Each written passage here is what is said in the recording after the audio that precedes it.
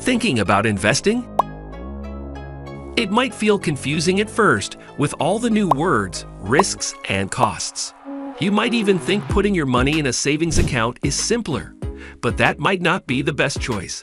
Investing could help your money grow over time. With smart planning, you can lower the risks and make more money.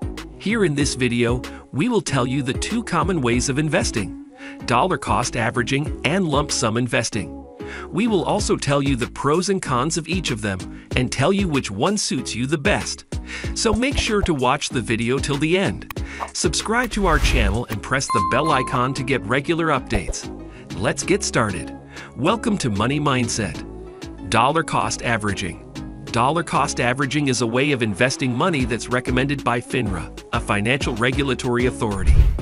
This strategy involves dividing your funds into smaller parts and investing each part separately. Let's say you have $5,000 to invest.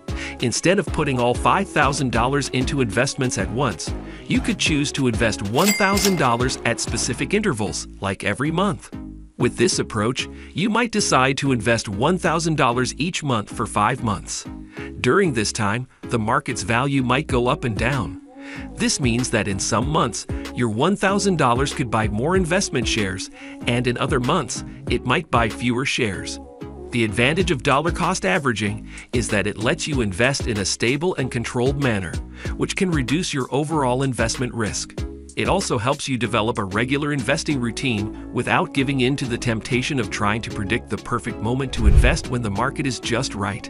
This method encourages a disciplined approach to investing rather than relying on risky market timing strategies. Lump sum investing. Lump sum investing stands as a direct contrast to the concept of dollar cost averaging. In the above scenario, let's say you have again $5,000 that you intend to channel into investments.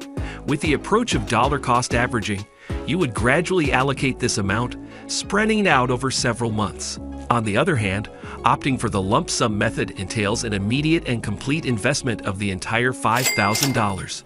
This method refrains from breaking down the sum and dispersing it gradually over some time. Engaging in dollar cost averaging tends to mitigate risk, rendering it more manageable and agreeable. This technique involves making periodic investments over time, irrespective of market conditions. By doing so, the investor can potentially minimize the impact of market volatility. It functions as a kind of financial cushion, enabling one to purchase more shares when prices are low and fewer when prices are high. The goal here is to average out the cost of investments over the long run. Contrarily, lump sum investing offers the prospect of attaining greater returns. By immediately injecting the entire sum into the market, an individual can expose their investments to the entirety of market fluctuations. This implies that if the markets ascend, the potential gains could be substantial. However, it's imperative to recognize that this approach also entails a heightened exposure to losses in the event of market downturns. The larger stake committed can amplify both profits and losses, underlining the heightened risk associated with this method.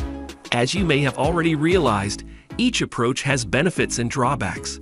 Let's discuss them now. Pros and cons of dollar cost averaging. Taking a slow and steady approach to investing can help you minimize emotional involvement. This approach involves building an investment habit regardless of the ups and downs of the economy. By doing so, you might avoid common emotional mistakes that investors often make. This strategy is beneficial for reducing risk. Since you're spreading your investments over time, the day-to-day market fluctuations have less impact compared to when you invest a lump sum all at once. However, there are some downsides to this method. While dollar cost averaging can help lower your average share prices and reduce risk, it might also lead to lower returns compared to investing in a lump sum. For instance, if you decide to invest $1,000 every month from January to May, and the market goes up in February, investing the full $5,000 in January could have yielded higher returns. In this case, the $1,000 monthly investments might not go as far. Depending on how you execute this approach, you might incur more brokerage fees, which can eat into your overall returns. Lastly, consider you invest $1,000 and leave the remaining $4,000 in your account for future investments. There's a risk that you might be tempted to spend the $4,000 on something else instead of investing it. If you choose to adopt the dollar cost averaging approach, it's crucial to stay committed and avoid touching the money you've allocated for investment. This discipline will help you make the most of your investment strategy. Pros and cons of lump sum investing. When you invest all your money at once, you're more likely to see quick results. This can be especially motivating for someone new to investing. In comparison to dollar cost averaging, lump sum investing often leads to higher returns. Have you ever heard of the connection between risk and reward in investments? However, it's important to note that along with the potential for greater rewards, there's also an increased level of risk involved. As you observe the market going up and down, it's crucial to manage the emotional aspect of investing. That feeling of wanting to time the market just right might arise. You might think you can withdraw or invest your money precisely at the perfect moment, but the reality is that this is quite unlikely. Developing strong emotional resilience is necessary, allowing your investment portfolio to adjust to the natural fluctuations of the economy. Lump sum investing doesn't instill good financial habits in the same manner that consistent investing does. Even if you choose to pursue this strategy, it's important to continue making regular investments in the future. Which one is right for you? Dollar cost averaging is a smart approach, particularly for individuals who are new to investing and wish to develop a consistent pattern of increasing their investment collection over time. This method involves investing a fixed amount of money at regular intervals, like monthly or quarterly. By doing so, the investor is less exposed to sudden market fluctuations, which can be emotionally taxing.